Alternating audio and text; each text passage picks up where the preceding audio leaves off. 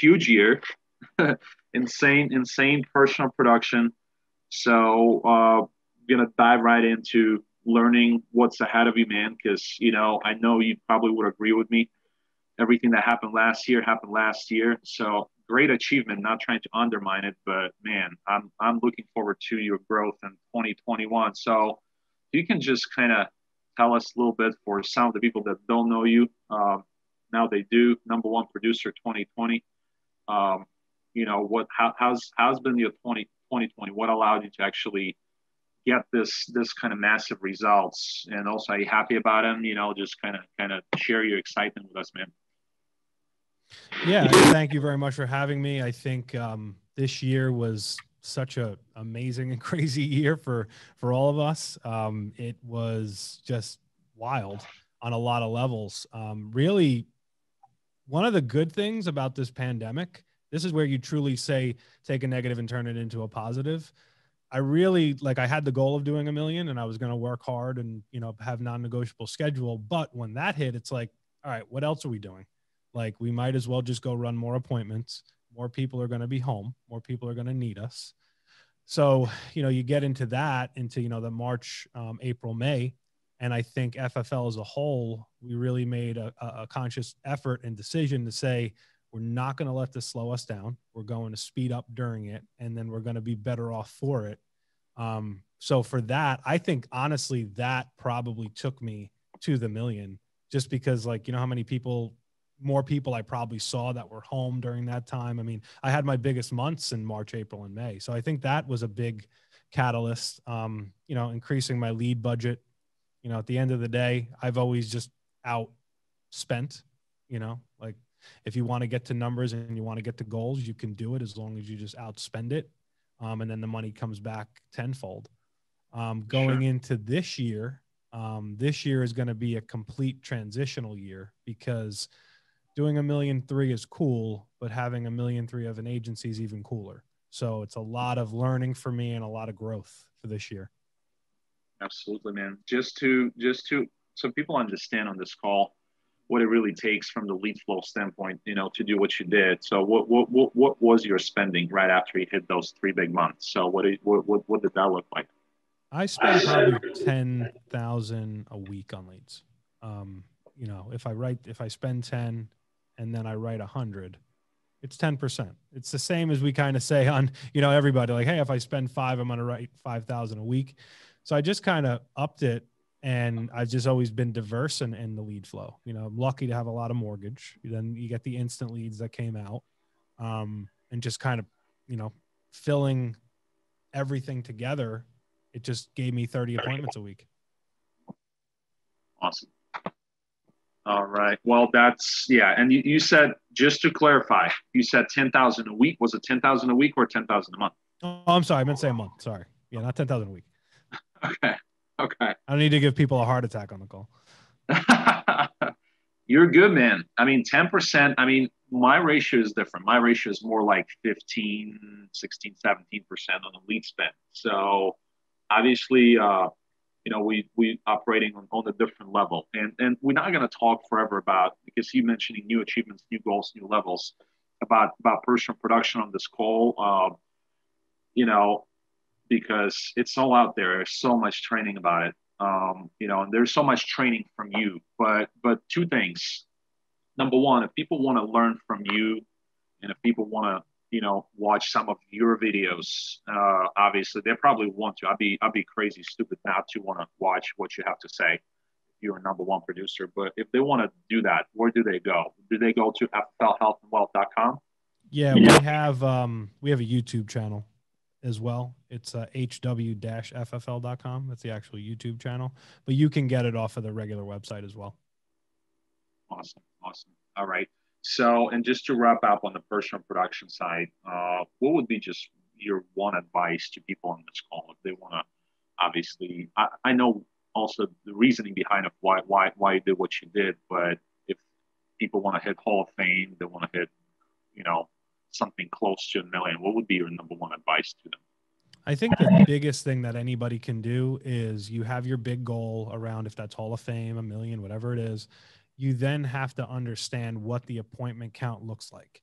if you run 30 appointments, there's no way, in my opinion, you shouldn't be a Hall of Fame producer. Like if you consistently did that every single week to then issue pay about 34,000 a month, there's literally no way you can't. I think the reason people fall short of their goals is because they don't buy enough leads to then give them enough activity to get enough appointments. And then I'd say the second part of that is people don't door knock enough.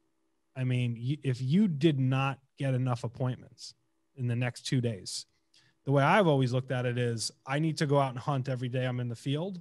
So I have to make it happen. That might mean I have to keep dialing. That means I'm going to have to door knock. If I booked 5 and I need 8, I think not enough people do that. Top producers do it. If you give yourself as many at bats as possible, you can't lose, because there's a couple things that happen. Your day flows a lot better. You're going to get better in the house because you got to get up to the 100 appointments quicker. You're going to be more comfortable. You're not going to care when people say no. If you go out and have 2 appointments and I go out and have 9 appointments, you don't have a really good shot. I do, because I have 9 and you have 2.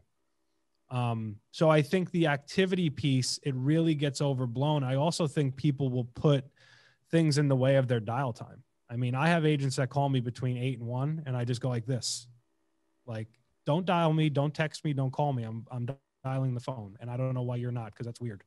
So I think you have to protect the dial time. And I think all this stuff to being a top producer is crazy boring, but people make this out to be like it has to be so magnificent and magical. It really isn't. You just have to be disciplined in what you're doing, and don't let anything get in the way. Like nothing's going to get in the way of you and your dial time. Then nothing's going to get in the way of you and your appointment count. And if you're just not good enough on the phone yet, you got to door knock and exhaust the leads, and you will find gold. It's out there. You just got to be willing to look for it. Absolutely, man. Well, congrats once again. Awesome Thanks. year. Your son was born. Congrats as well, Dominique. So that's awesome. So 2020, in fact, was really, really, really, really good for you. So, I mean, can be more happier for you, man. So, all right. Well, now I also noticed something cool, but wanted to know what is the significance behind it. You wearing this 20K hat? Can you tell us something about it? Why are you wearing it? So what's it stand for? It's trying to get my new agents to 20K, making that like your goal to start. So this way they have great positive cash flow to kind of kick off their career here. Got it. So can you break down the psychology of this 20K? What does it represent? So like, what's it stand for, and why 20K? I think if you can focus on 20K after obviously you focused on your appointments and your activity, you're going to be highly profitable to start.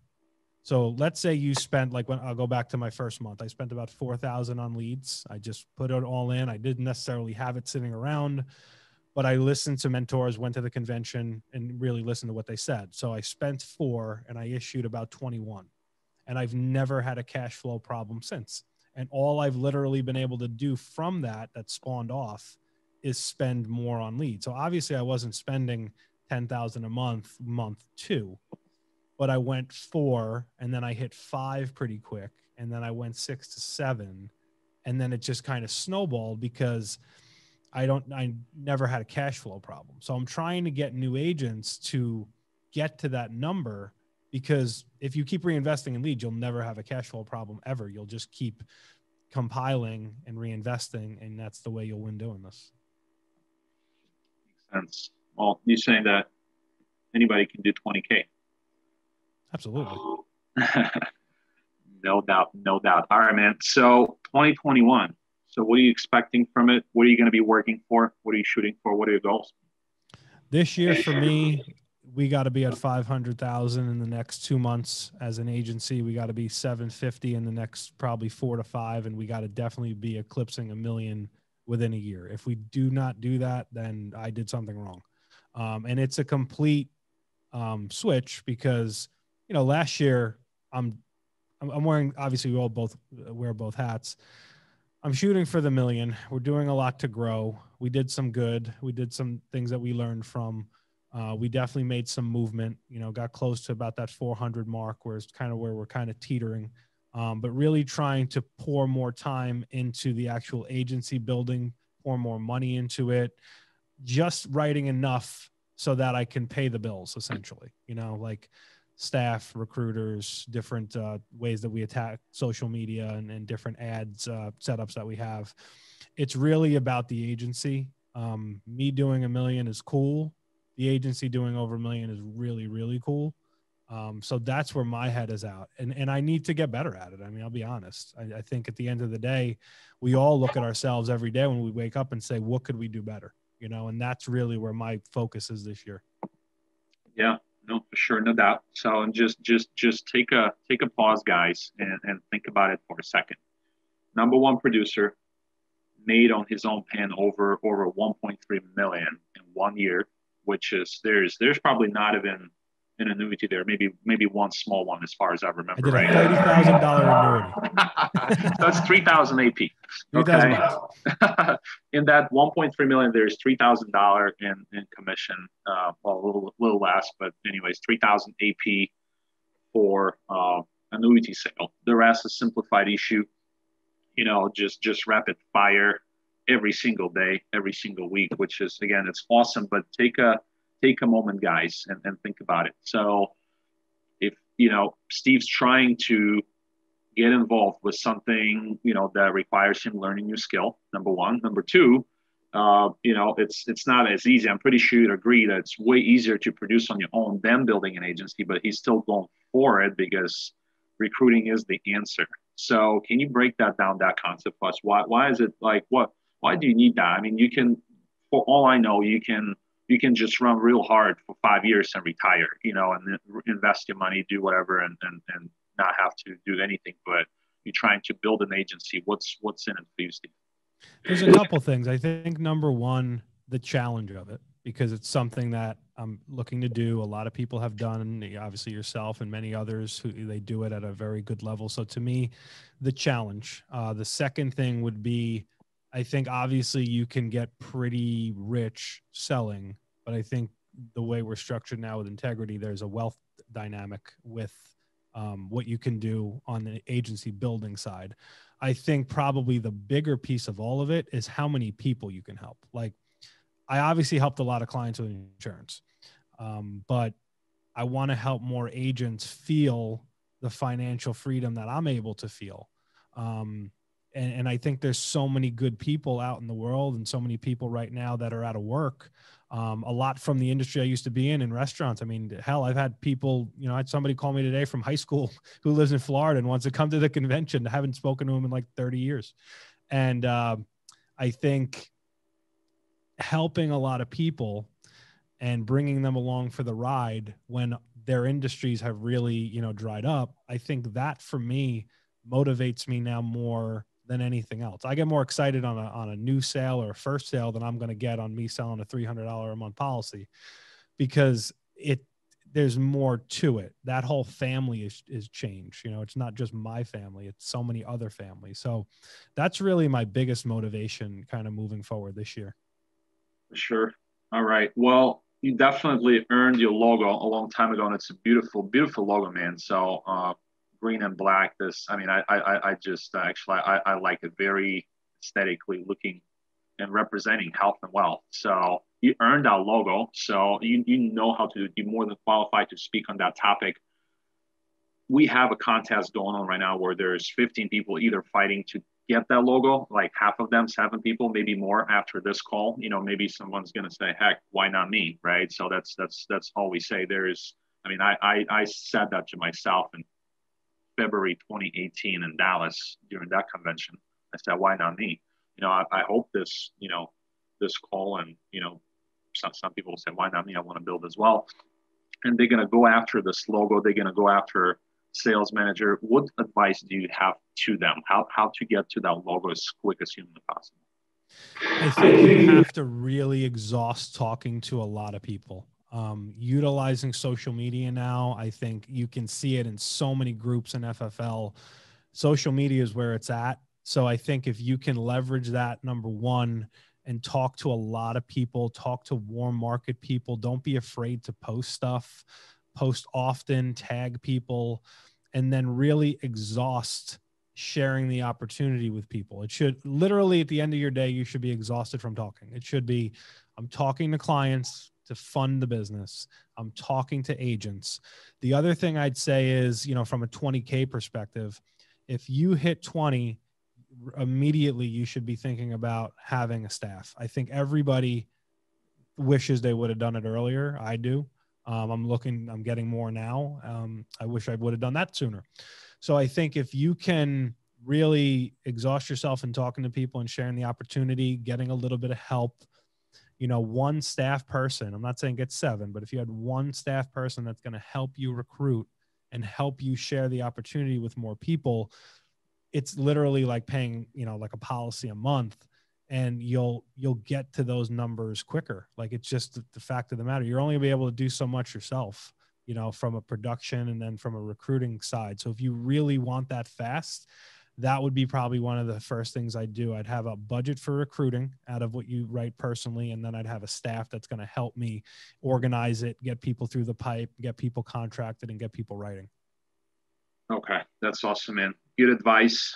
Very informative. What I'm hearing is personal production is of the most importance, of course. Otherwise, how are you going to fund the business?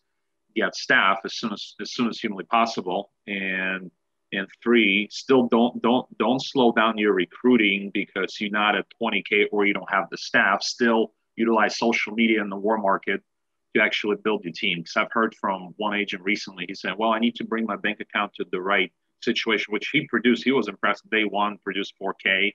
He's like, I still need to bring my bank account to good condition before I start hiring. And I said, well, isn't it something that's going to help you as well, just a little bit, you know? But at the end of the day, what I heard is social media and war market. Reach out to everybody you know, be on the phone all the time, and that's good, man. When did you hire first staff? I got my first staff a little over a year ago. I definitely waited too long. I wish I would have done it sooner, because the other thing you also have to understand, obviously we've all, you know, hired, you know, you hire people and they're people and they may work out and they may not. So you want to kind of start that process. You also don't want to get discouraged, you know, like this can be a frustrating business, but it's really only frustrating if you don't have enough activity, whether that's selling or hiring. You always have to keep doing it. And it's interesting you say that about someone saying, you know, oh, my bank account needs to look a certain way. If you look at the entrepreneurs in the history of the world, right? People didn't get a company of like Apple because they had a lot of money they were like just sitting on. You know, they basically took a risk, just like we take a risk on leads.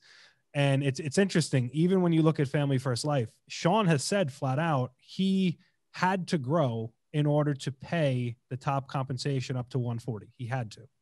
So it was basically, it was all in. Like there was no other way to do it. You should structure your business the same way. Overspend and get crazy uncomfortable with leads and with hiring, and you will grow by default because there's no way you're not going to work hard enough for it to do it for you. There's just no way. Awesome. And if you want to hire and you want some help, maybe not one-on-one mentoring, but some videos you can think of that people can look up online and just watch somebody that speaks on the topic of recruiting better than anybody else. Yeah, I think obviously Dave Wichard right now. I just watched his podcast with Mark. It's interesting you say that. I do a call with I have like 6, you know, quote unquote, almost managers right now. Every week we dissect a recruiting call. Love him. Anything with Dave Wichard, anything with Grady. I think it's just like finding top producers. I mean, when I started, I wanted to watch everything that Ivan did because Ivan was, you know, writing, you know, a ton of insurance. I wanted to learn from him. Same thing on the hiring side. Nick Ayala, Dave Wichard, Grady Paulson. Those are the guys who have really grown the quickest. So I literally just try and watch every single thing that they have out. Awesome. And you said something interesting. So you have recruiting call with your team where you watch a video and you help them understand that video better. You kind of dissect it with them. Yeah. So actually we're doing it today at 2:30. So I'll have them watch it. And then we go, 5 minutes each, what we took out of it, what we're going to implement from it. Because to me, my training, obviously when I started was all, I got to figure out how to sell. I mean, I'm not by any stretch saying I know everything about selling, but right now I need to know how to hire. So I'm trying to watch all that stuff with them because they're trying to figure that out. And I think it's helping because it's showing them, here's the roadmap. It's here. Like, it's not magical. It's right here. Let's consume it. Let's go through it together as a team. And then we'll take the best practices out of it and implement. Got it. What are some of your favorite questions that you ask your prospects, people you get in touch with that that they're interviewing? How do you structure the call? Is your questions based on whether you know this person or not, or how do you do that? One of the things I try to focus on is I don't want them to think it's easy, and I don't want them to get completely star-eyed about the numbers of commission and issue paid. Like, yes, we'll talk about it. We'll lean on it. Yes, whatever. This one did 40 grand a month. I did $1 million, whatever. But what I want them to understand is that it's simple, not easy. And I really want to get to the root of how they're going to handle getting no-showed 3 times in a row and told no. And what are they going to do reacting off of that? Then I know if it's someone I really want to work with, because anybody can work doing this when things are good, but not everybody can work doing this when things are bad. So I want to know who I'm getting in the foxhole with. I try to treat it like a real interview. I want to, let them know like my time is valuable as is yours. I want to make sure that this is the right fit for you. So this is what the days look like.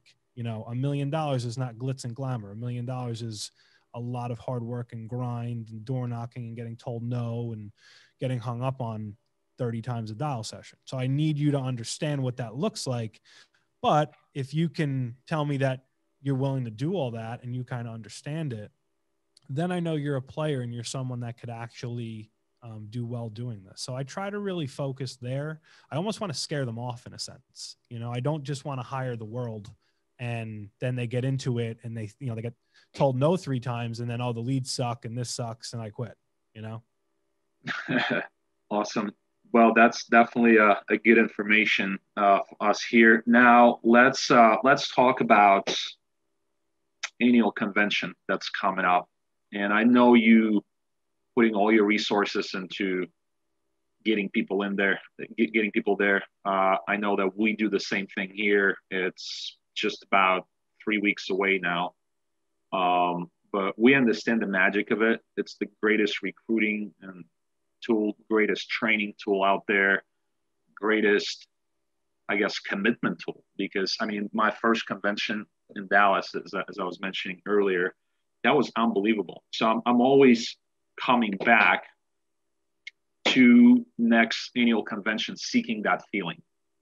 You know what I'm saying? It's like I want to repeat it, and there's nothing that's gonna bring the same exact feeling that I had back in 2018 when I went to the first one, because it sold me completely, and I was like, why not me?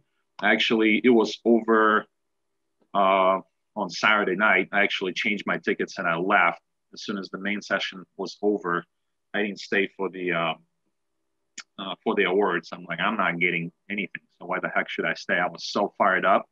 I changed my tickets and flew back early so I can wake up Sunday and start grinding. So, but can you talk to us a little bit about the importance of convention, why people should get there, and this concept of if you bring 10 agents to convention, you're automatically going to have $100,000 agency a month.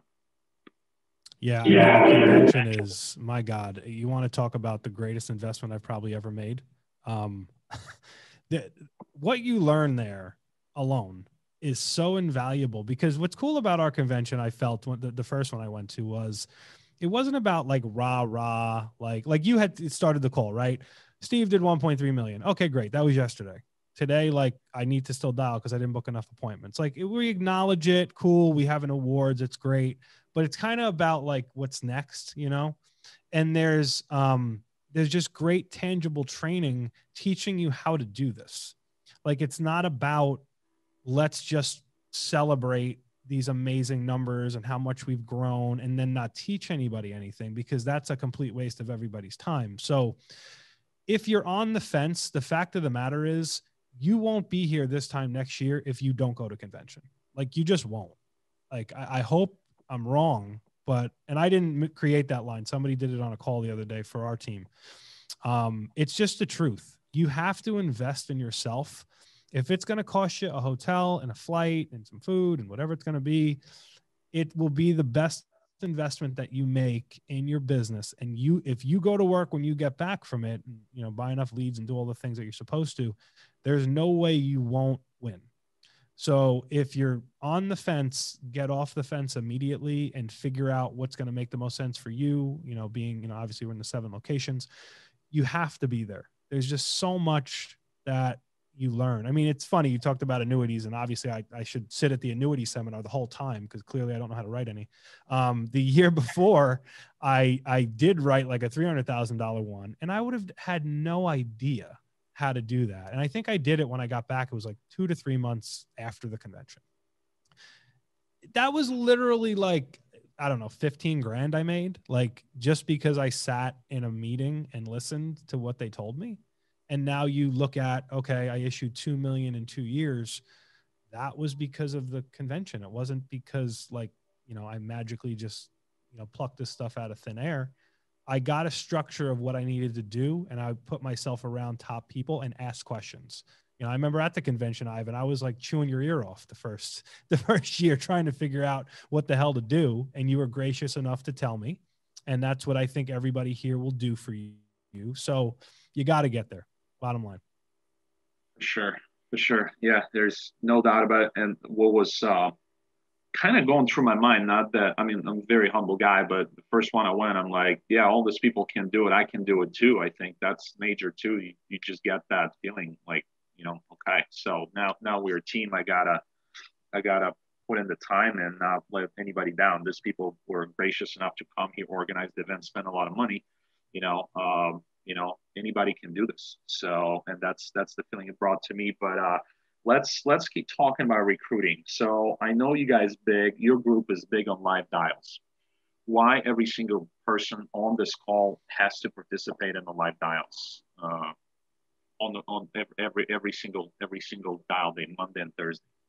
I think the biggest piece of it is the fact that it holds you accountable. Like, so if nothing else, if I see somebody's face at 8 a.m. with leads in front of them, they're not sleeping. So there's some accountability there. The second piece would be you need to hear other people. You know, like I dial a lot on hours, and I'm trying to wean off, you know, where it's a lot more, you know, team than me. But like, I get my ass kicked on the phone.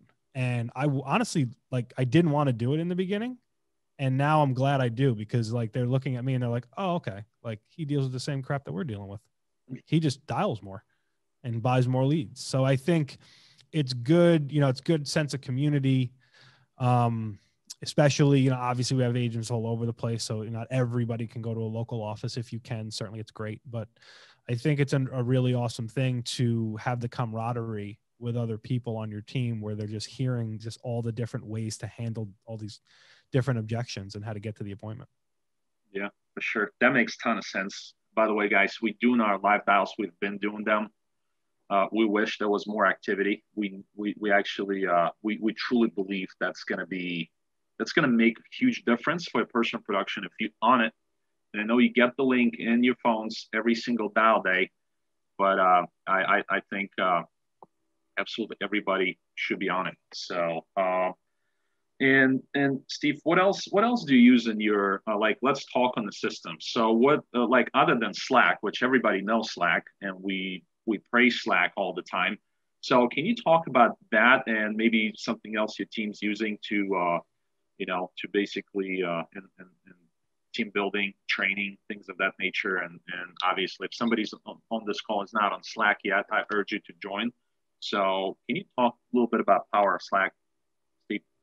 Yeah, I love it because you're able to share a lot of different stuff at any time with the entire team. You know, if it's conventions, if it's training calls, I try to, like, I'll just wake up in the morning and I'll be like, oh, I'm just going to send them out an in-home or a door knock or a this or a that. And I think it goes a long way, because people, that thing is dinging and they see, hey, let me, look at this training. And then the other thing would be the sales.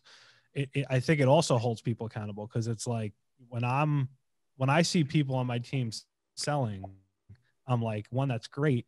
Two, what am I doing? Like, am I working as hard as they are right now? And I think it's like an accountability piece for the team. It's good to have people in one place. And then, like, website as well, having, some of the training videos and things there, and just having like references for people, I think, where you can lead someone and say, hey, this is where you should kind of go to start and kind of look at these things. And then let's double back and have a conversation from what you learned from it.